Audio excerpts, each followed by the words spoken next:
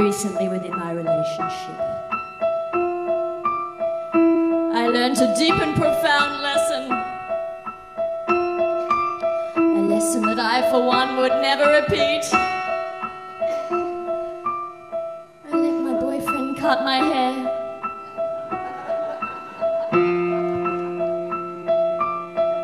This is my story.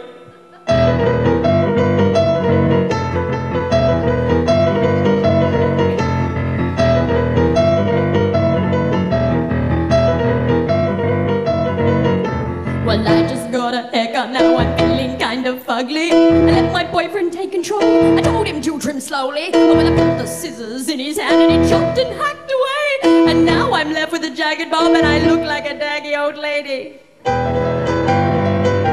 I look like a daggy old lady. I said I look like a daggy old lady. She looks like a daggy old lady. I said my hair was long and gypsy like someone said once to me. Long and gorgeous, beautiful, styles could do many. Well, I should never let him cut my hair. I should never let him touch it. Should never let him cut my hair. I should never let him cut my hair. I should never let him cut my hair. I said I can't blame him 'cause it's just not fair. I said I should never let him cut my hair.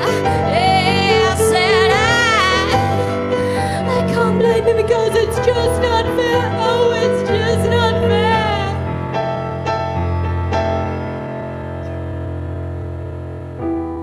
But I'd much rather my man cut my hair than going back to that crazy hairdresser lady. Yeah, she was pretty crazy. When she talked shit to me and she told me a whole life story and how her boyfriend rode off her car and her kid got expelled from school and now the neighbour, he keeps complaining. But it wasn't my fault, you see. Oh, and have you tried our new diffusing treatment? I think it would be suited to your particular hair type. We're talking and chipping and hacking away and talking more shit and yakking away, yak away, talking, chopping, talking shit and hacking off. Oh my God, that hurt. And I was left looking so ridiculous.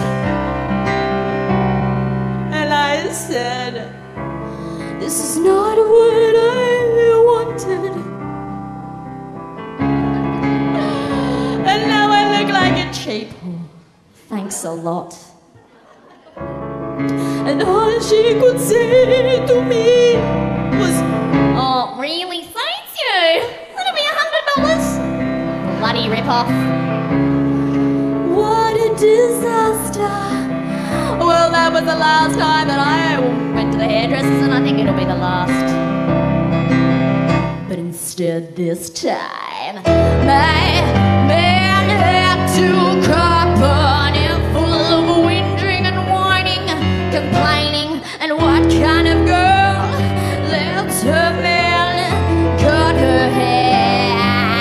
Oh yeah, I put him through shit, I put him through hell, regretting his haircut that didn't go so well. I said, well, I'm sorry baby, you had to go through this. He said, well, you're never bloody satisfied with anything, babe. Bloody women, you can never please them. So it's goodbye, sexy locks. It's time to let you go. But I hope in time you'll grow again. And it hurts me to leave you this way, ashamed of the choice that I made. And if I could undo it, I'd take you back, I'd take you back.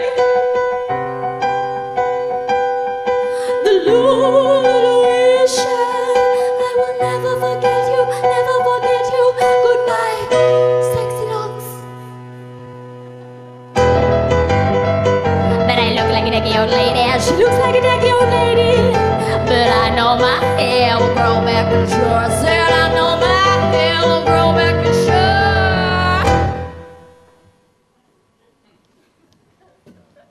fact, it has.